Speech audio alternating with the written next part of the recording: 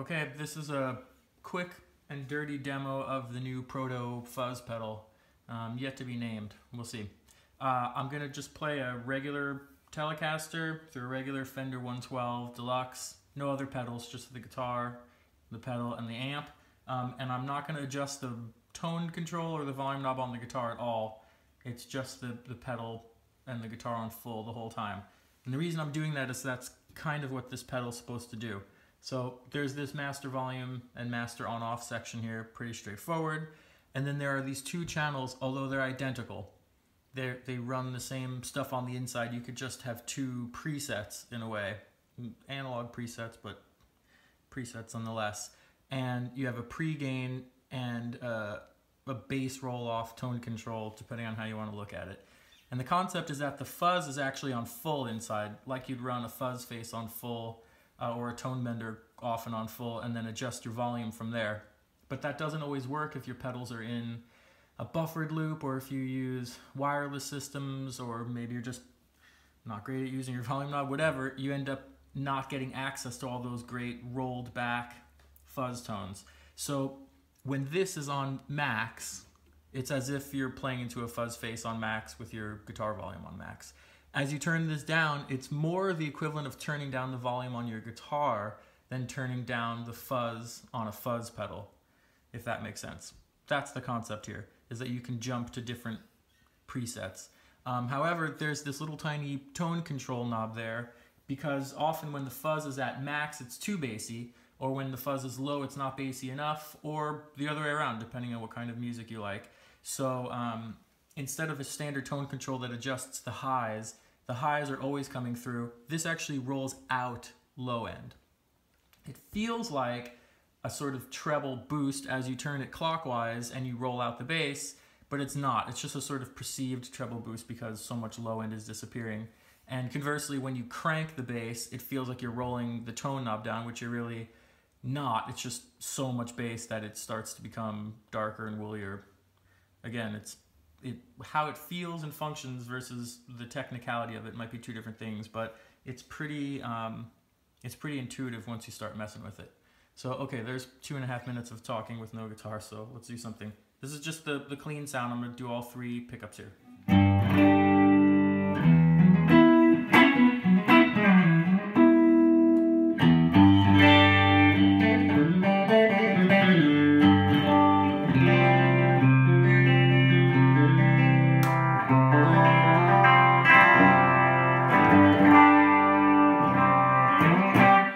Not edge of breakup or anything, it's just clean. So we'll start with one, although they're identical. We'll start on one at the sort of middle gain and middle tone control.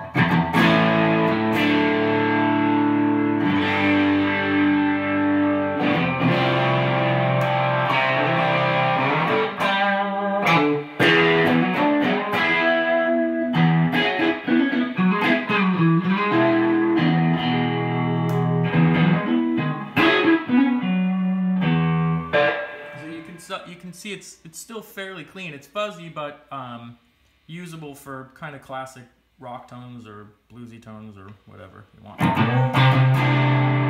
like that it also retains chord clarity. I mean, you could hear if I'm playing 6s or 9s or major 7s, even with the fuzz going.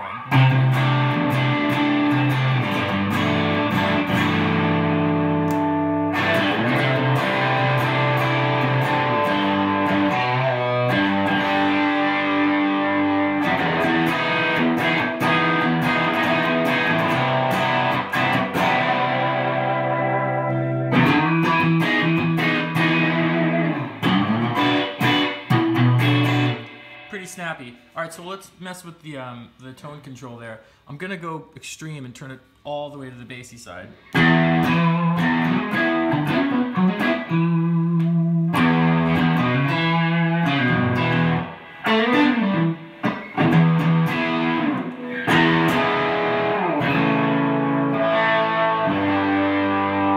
And then we'll go all the way kind of trebly, which is really just removing low end.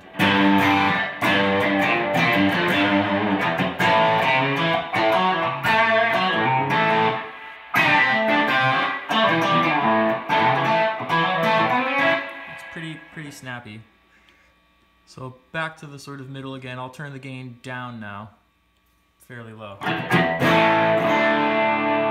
It's a little trebly, so I'll warm it up by adding in some more low end.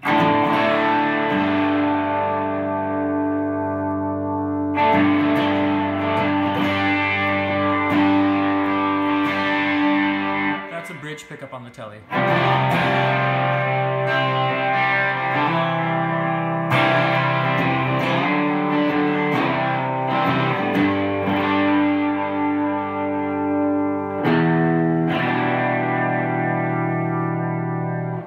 It's surprisingly warm for a bridge pickup on a Telecaster through a fuzz pedal. Middle.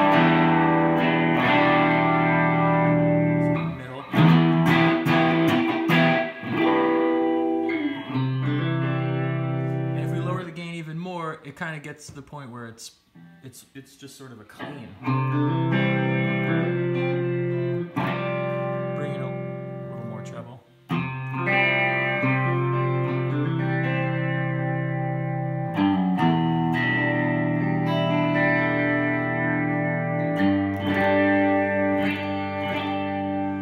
So we'll go the opposite. We'll give it a lot of gain here.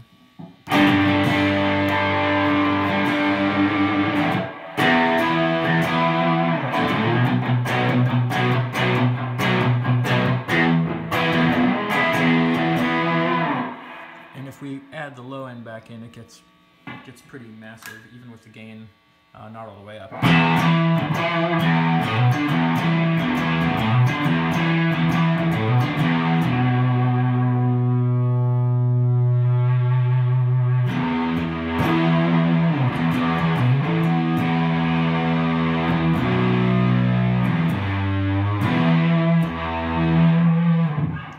Sort of waking people up next door somewhere. Yeah.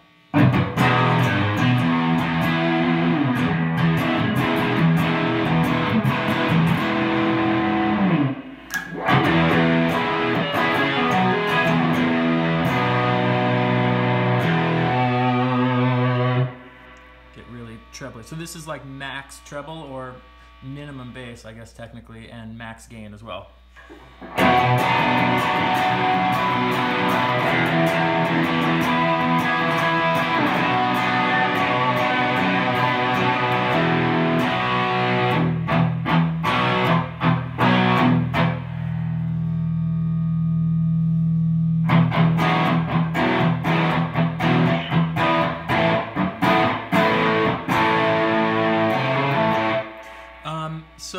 So I mean, I'll set the other channel fairly identically so you can hear how they switch back and forth.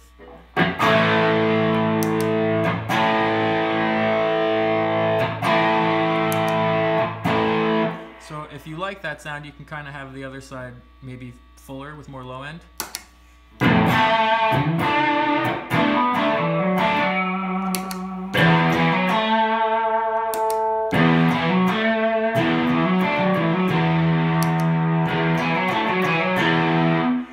Kind of giving you two flavors of the same thing is one way of doing it.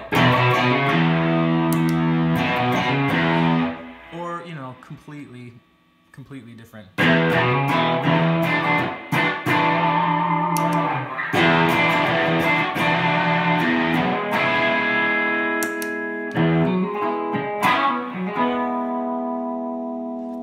So you can kind of see each side individually is pretty versatile. I mean, they're the same to the point where you can kind of mix and match whatever, two different low gain sounds.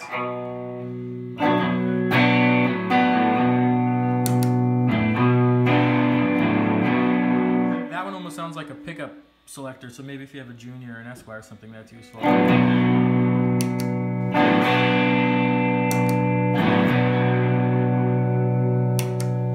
of course your clean sound.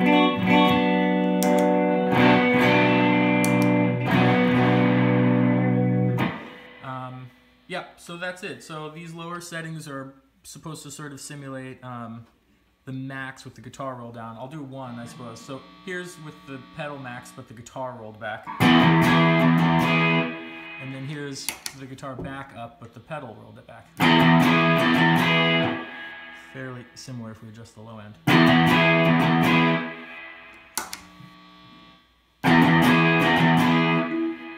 So there you go. It's sort of a cheat for rolling back. 2 channels, although they're the same, but it's a good channel, so might as well have 2 of them. And that's about it. Otherwise, top jacks and top power. I'm running on 9 volt. Sounds the same with the battery or with the plug. I've been going back and forth. The stomp switches are not attached to the circuit board, so if you break them or something, you could just yank them out and stick new ones in there. Same thing with the jacks. They're not board mounted at all. The power, the in, the out, and the stomps are all separate. And what else? That's probably about it. It sounds really good with Rhodes, with keys, with bass. It sounds good in an insert for running drums or keyboards or other full range things through. You could put fuzz on a drum mix and dial the lows out and only put fuzz on the snare and cymbals and stuff. I mean, you do whatever. It's a full range fuzz that works at low gain, medium gain, and high gain, and has a unique sort of bass roll-off tone control type of thing. So that's it. There are 10 of these. The next batch will be much larger. It's the exact same guts, so the exact same sound, everything. Just the artwork will be different because these ones have a sort of plate that's etched, stuck to a blank enclosure, and I think we're going to go to silk screening directly onto the box. But other than that, it's going to be the same exact thing. So that's it. Thanks.